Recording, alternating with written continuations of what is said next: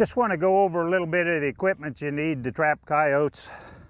I kneel on the ground to usually use a kneeling pad like this to reduce my scent at the location, but mainly to keep my knees off the rocks and out of the stickers. You're going to need a good trap. A MB 650 is one that I use. It's a good heavy duty offset jaw trap, 4 coil springs, but probably more important, it's got 3 swivels. I like it.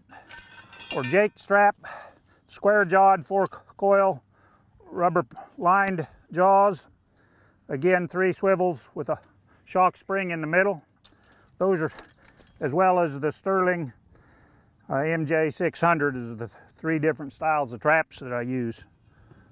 I normally use rebars stakes, 24 inches long. Sometimes I'll double stake when you got the ground that's soft from moisture or sand.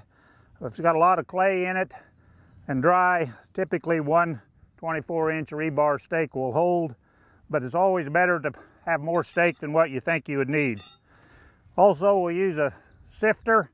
We're going to cover that trap up. Use one that's got a diamond mesh in the bottom. It's got a sharp edge so you can scrape up dirt just to sift over your trap. That sifter keeps your rocks and clods from getting down and interfering with your trap jaws closing. Also use a little trowel digging shovel to dig a dirt hole. Needs to be pretty heavy duty when you're digging in hard ground. Also, sometimes I'll use my hammer to drive the stakes in, and it's got a claw welded on the end to chop out a trap bed. It's about the only way you can get one in the winter when it's frozen, is to chop it out. So you can also use the claw to pull your stakes. And you're going to need some urine or a food lure or bait, maybe a gland lure, and an attractor.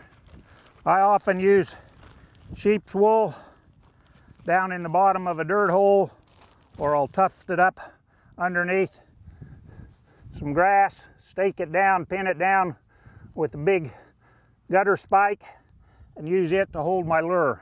If you sprinkle your lure or spread your lure just on the ground, it doesn't seem to last as long. Putting it up in something like a cotton ball or sheep's wool makes your lure last a little bit longer, and it lets the air circulate through it. I think it gives you a lot wider distance of attractant smells. So that's about all the equipment you need. I don't worry about wearing gloves. If there's a lot of stickers, I'll probably wear gloves, or if it's cold. I know there's coyotes are going to smell that I've been around here, but I don't think you can completely eliminate that. And on my years of trapping, I've not seen where the odor from humans has really been a deterrent to catching coyotes.